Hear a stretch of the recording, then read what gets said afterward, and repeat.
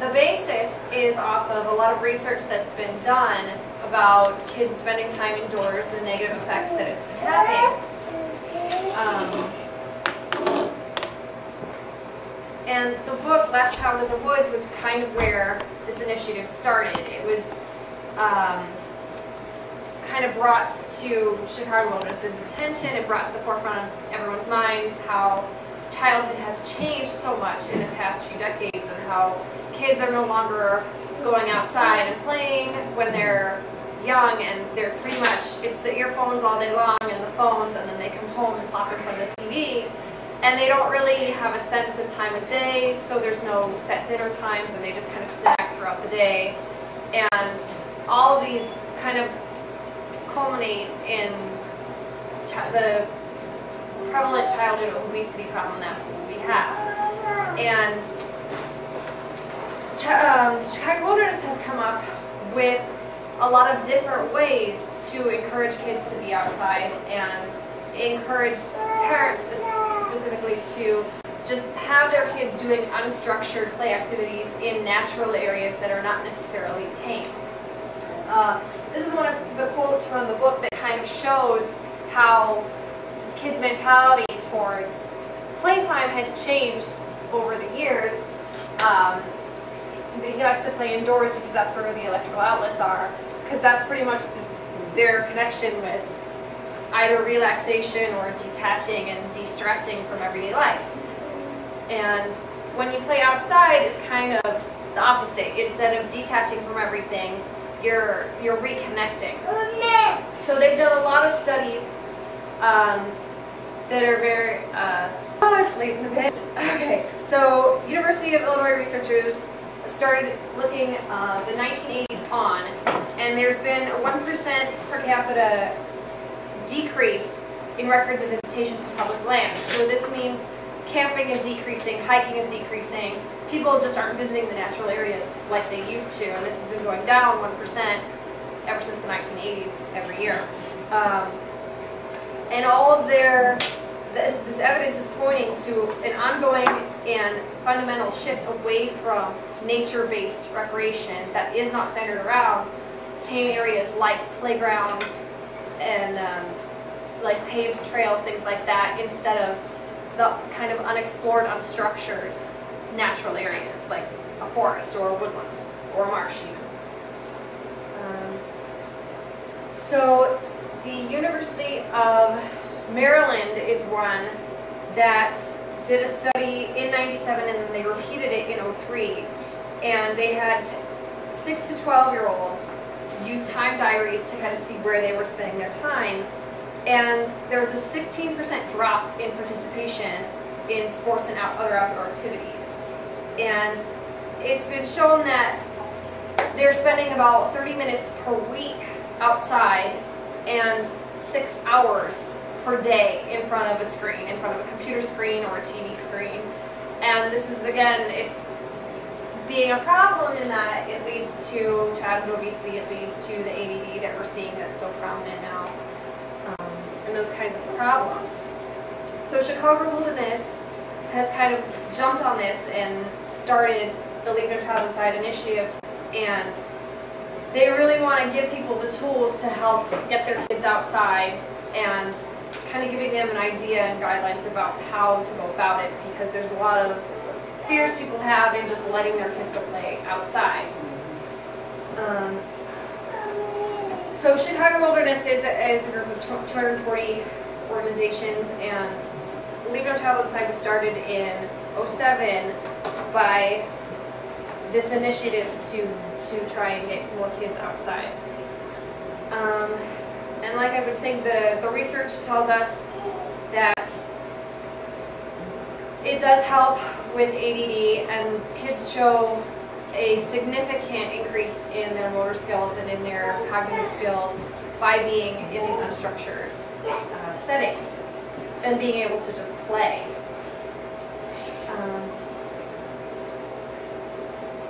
So they did another study in '01, and this was through Urbana-Champaign, the Illinois researchers over there, and they looked at Midwestern families with 7 to 12-year-olds with ADD specifically, and they did surveys with them and in-depth interviews, and it showed that contact with nature systematically lessened the ADD symptoms that the kids were showing. And that they also did another study in 2005 with 6 to 12-year-olds involving them in this 12-day summer camp, and it showed that there was a significant increase in self-esteem and positive self-descriptions. I feel like he's very repetitive. What I want to talk about is the AMA publication, Archives of Pediatric and Adolescent Medicine. Their conclusions was that unstructured outdoor play has the potential to improve all aspects of children's well-being, physical, emotional, social, and cognitive. So pretty much everything kind of works together in a more holistic way when they're having this unstructured playtime outside. They've also done studies with environmental activists and kind of trying to figure out what makes someone environmentally sensitive.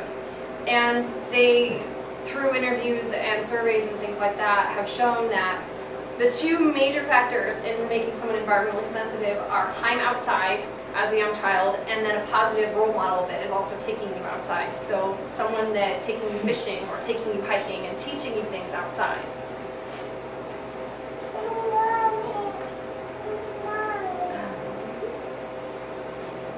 And also, so there's two main reasons why we need to have kids participating in things like this. The first is their health and their mental wellness, I guess. To lessen the ADD, lessen the childhood obesity. And the other one is, who is going to take care of the planet? How are we treating our next generation of environmental stewards and natural stewards? Because if they don't care about something, they're not going to want to take care of it. So it's getting them to be interested in science and in nature, and be interested in protecting things that are outside. And the way we go about this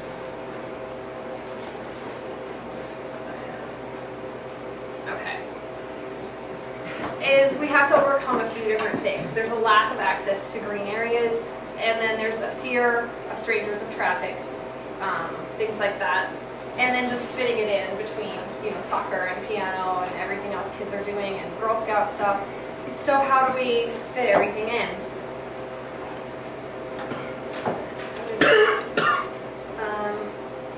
The goal is to just model simple activities for your kids outside.